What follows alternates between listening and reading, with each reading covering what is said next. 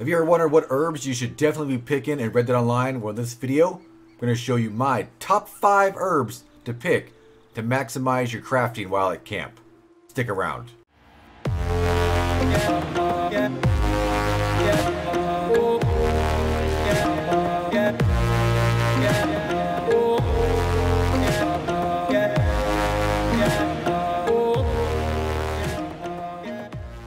Howdy Cowpoke, AustinBMX here, and thanks for checking out today's video. Today we're going to be talking about crafting and collecting herbs in Red Dead Online. Now, this video may not be, your forte in the game, but we really like this aspect of the game because it brings in more immersion and different involvement in the world of Red Dead Online, and the world is evolving and fantastic just to go out and roam around.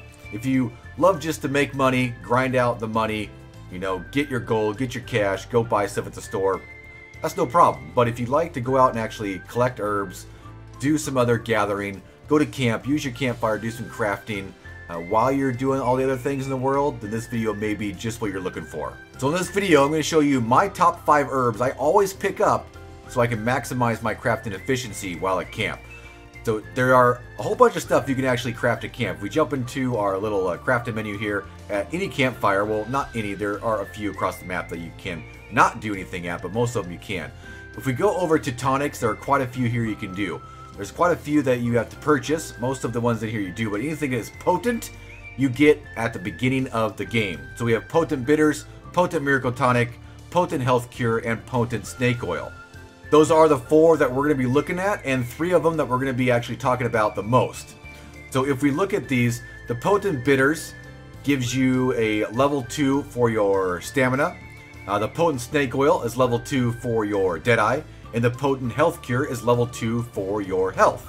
Now if we go up to the potent miracle tonic, it pretty much is the same thing, just all in one, right? It's a level 2 health, level 2 stamina, and level 2 deadeye. The reason I don't talk about the potent miracle tonic as much is because if you look down here, it takes 4 Indian tobacco, 4 ginseng, and 4 sage to make. That is 12 herbs to collect, right? 12 herbs. Quite a lot there.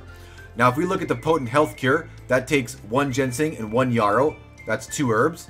The potent snake oil takes 1 Indian tobacco. That's 1 more to make 3. And then the potent bitters takes 1 sage and 1 burdock root, which is another 2. So that's 5.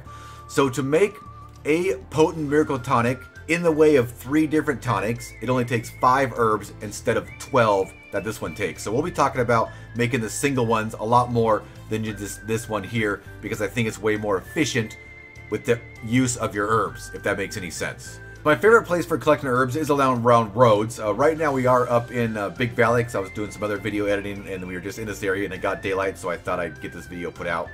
But we're going to show you where all this stuff is at, where we collect it, and what it looks like. So for potent bitters, which is the first one we'll look at here, this is to give yourself a 2-level gold for your stamina. It takes 1 sage and 1 burdock root. Now there are a few different sages to use.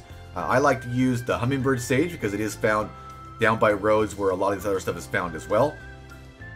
Take a look at the map real quick. I can show you exactly where the sage and the burdock root is found. If we go down by roads, so I like to find it right over here in roads along this edge of the water right here. Usually maybe up in these woods as well. Also you could search for some right here, but right here on this peninsula is where I find lots of this sage, and then right along the edge of this water is where I find a lot of the burdock root.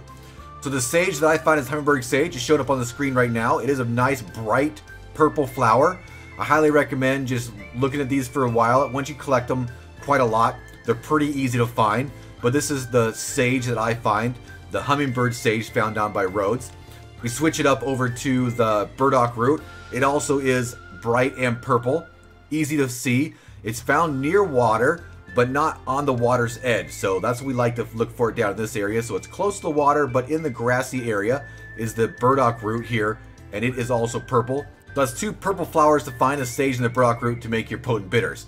Now it does take 1 of each to make this, which is super easy to find, right? You can go down there and take a couple minutes and find 5 or 6 of each of those, and then make 5 or 6 of these, because none of this stuff that we are going to make overlaps any of the herbs. That's another good thing as well. I like these 3 pieces of craftables because they don't overlap on what you need to make them. So next we'll go down to the Potent Health Cure. This also takes 2 herbs, 1 of each. It takes 1 ginseng and 1 yarrow.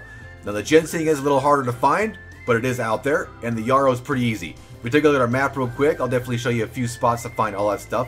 The yarrow is found pretty much all over the good old Heartlands area. That's where we find it. If you go from Emerald Ranch and just cruise out here in this fieldy area here, it's found a lot out in the fields, or right around here by Citadel Rock out in the open fields, and look for the yarrow. I would highly recommend you'll find a lot of it out there.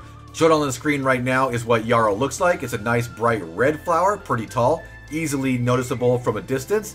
So make sure you guys are scanning the horizons when you're out in the prairie for those to find that yarrow. And then we have the ginseng. The ginseng, I'll pop it up on the screen right now. It actually is it's the smallest of the flowers we're going to be looking for. It usually is by itself. You want to look under trees, and if you see a glistening flower or glistening plant, an herb, in a distance by itself, by a tree, and it's small, it's probably going to be a ginseng, so definitely go get it. Some good spots over here on the map to find ginseng, of course, are over here in Valentine. If you look in these foresty woods right here, by the, what is that? That's the serial killer's house, or down here by Downs Ranch in these woods as well. Some great places there. There's ginseng all over the place. Of course, there's ginseng way down here in these woods that we are looking at. You might find a couple down here, or you might find some down here by good old Black Belt in these woods here. But a great place to go loot some ginseng if you're really looking for it is going to be way up here by Window Rock. If we zoom in really slow, right here on this little homestead called Ches Porter, there actually is a ginseng farm right back here behind the barn, which has 5 ginseng in it every single day. So you can go loot those up pretty quick when you're looking to get some ginseng. Finding those two will easily be able to make you get that Potent Health Cure and be able to craft that pretty easy. Last one we got, and one of the easiest ones and most efficient ones, is Potent Snake Oil. Now Potent Snake Oil only takes 1 Indian tobacco, not 2, 1. 1 Indian tobacco to make 1 Potent Snake Oil. And you can find Indian tobacco all over the woods and the forest where you're looking for the sage and the burdock root down by roads. Indian tobacco is found all over the place, actually. Here's a picture of it now on the screen. It's pretty tall, got a little bit of white flowers to it, kind of like a cotton plant almost looks like. So definitely look along for those. It's easily visible from a distance. Make sure you guys are watching for Indian tobacco, because I usually have a full satchel of Indian tobacco because it's so easy to pick.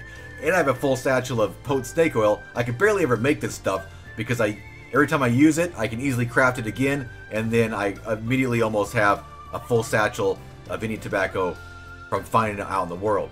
So jump back to our crafting menu. The Indian tobacco is 1 for 1, the most efficient and pretty easy to make there. Definitely, I would highly recommend finding these 5 herbs so you can make these 3 tonics all the time while you're sitting at camp waiting for Crips to do something and give you a little bit of some trade, some supplies to go do, or anything like that.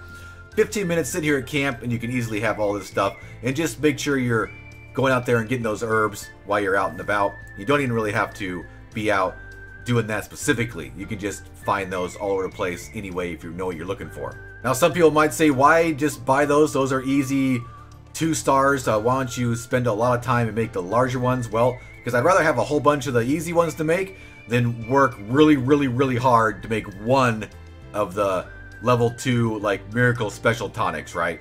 If we take a look at the tonics too, this saves you a lot of money actually. Take a look at the tonics. All 3 of these can be purchased. The Potent Health Cure is $4.50. The Potent Bitters is $5, and the Potent Snake Oil is $5.50. So that's actually equals $15 just to make these with only 5 herbs. So those 5 herbs can save you 15 bucks every single time you make these, and it definitely is worth it. Well, Cowpoke, if you liked this video or helped you out, make sure to smash that like button. If you're new around here, consider subscribing to the channel for more Red Dead Online content, including tips and tricks, news updates, gameplay, and just good old-fashioned fun. Hope to see you on the prairie sometime, but until then, see you later.